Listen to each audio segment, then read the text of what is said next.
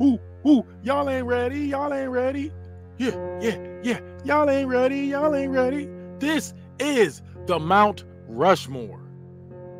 And what is this show exactly? So this is a show where I give y'all my top 4, and this isn't necessarily no order. This is just me giving out my top 4, my greatest 4, the best 4, whatever it is.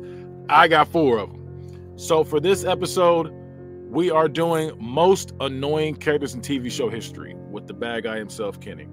All right, so when I say most annoying characters, it's just characters is just on the TV show. You love to hate them.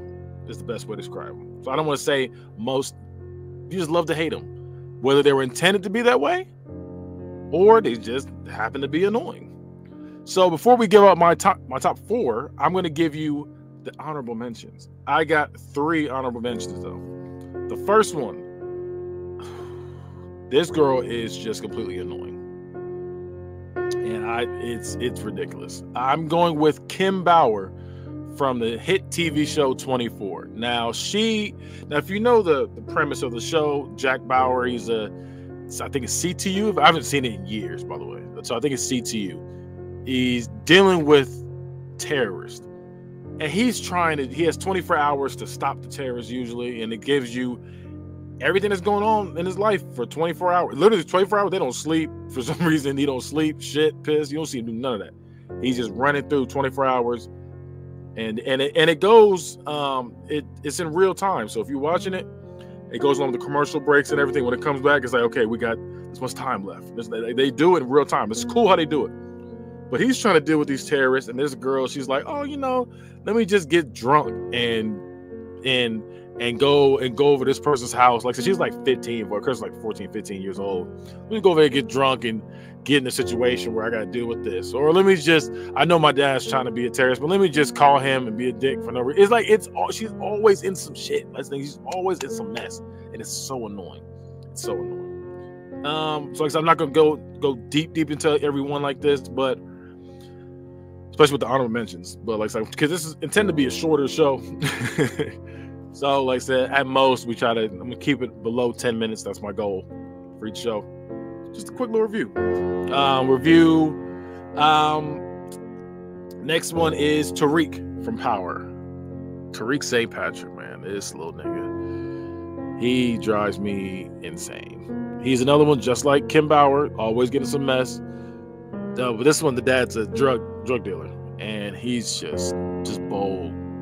That kid that be talking shit to his dad, and I hate that. I hate that so much with children, especially in these shows. They just too mouthy. You be like, shut up. That's why you want to just shut your ass up. You want to hit him in the lip one good time. Not advocating beating kids, but it's just like, bruh, stop, leave me alone. That kind of thing. He's just drives you crazy. The next one, last honorable mention, is Fiona from Shameless. Now I know she's supposed to be a good character, but she's another one that is she's just plays victim. I want to say the first 2 seasons, she was cool. You understood her struggle. She's trying to be both parents because both parents are not in the kids' lives. The dad's doing every drug known to man, drinking.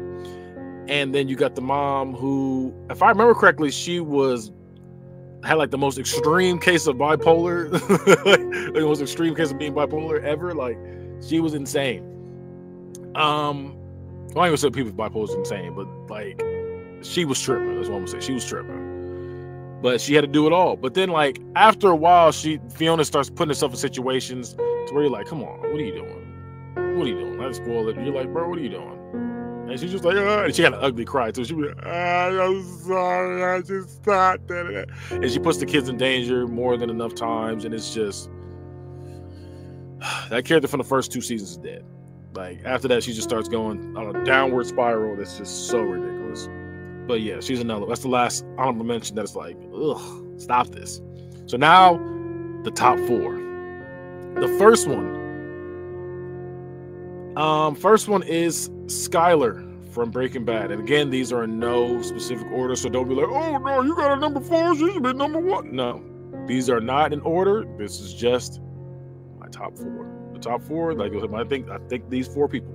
Skylar from Breaking Bad is another one where the main character's trying to do what they got to do. This one's kind of like Tariq. Dad's a drug dealer.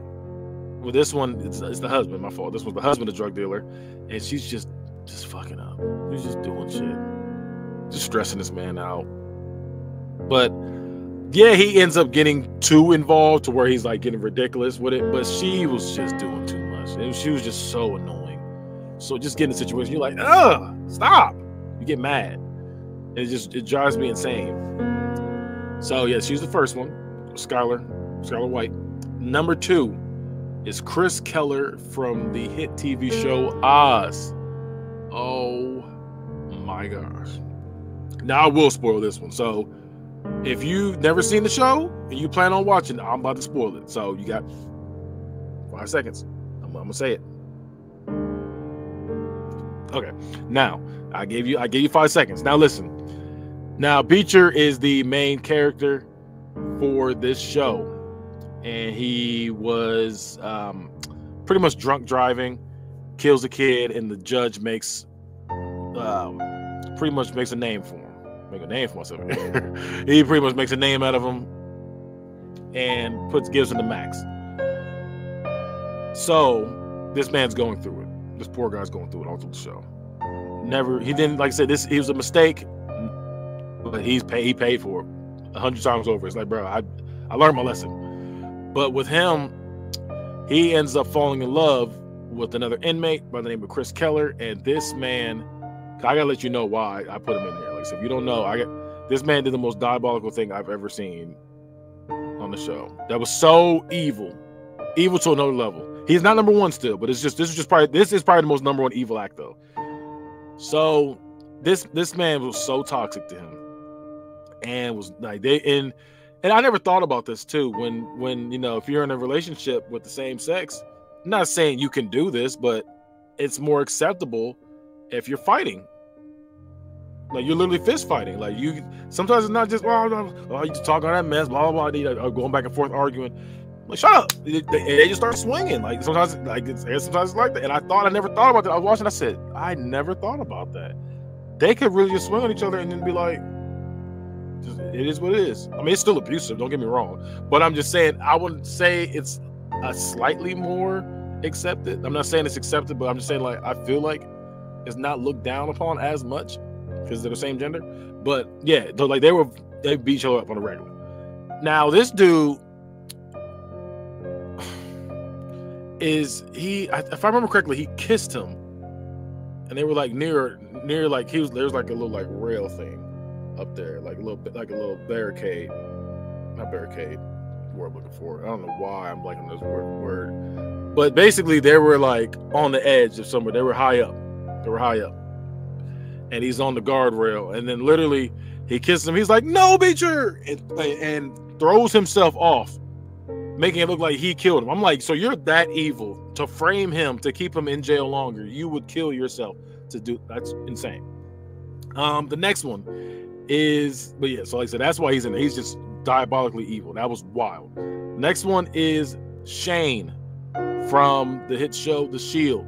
Now these are dirty cops, and they're doing anything. They do whatever they want. It just is what it is. They do whatever they want, and they get away with it. But this dude, he was doing too much. Him and his wife. You watch it, you understand. I'm not gonna spoil it, but you watch it, you understand. Last one. This is okay. Now I will say I'm not gonna do this for everyone, but this one right here, he deserves number 1. King Joffrey from Game of Thrones. It not only is he evil, because you got characters like Ramsay Bolton, you got all these just different evil people on there. You got Littlefinger, all these little evil people on there. But not only is he evil, he's a child doing this. He's a child just making these evil moves, and you just like, wow, you're really doing that? Insanity. But yeah, you just got to watch it. You'll see some of the heinous things he does. But I'm gonna end it right here. That's my top 4. If you don't like it, leave your top 4. It is what it is. Bad guy out.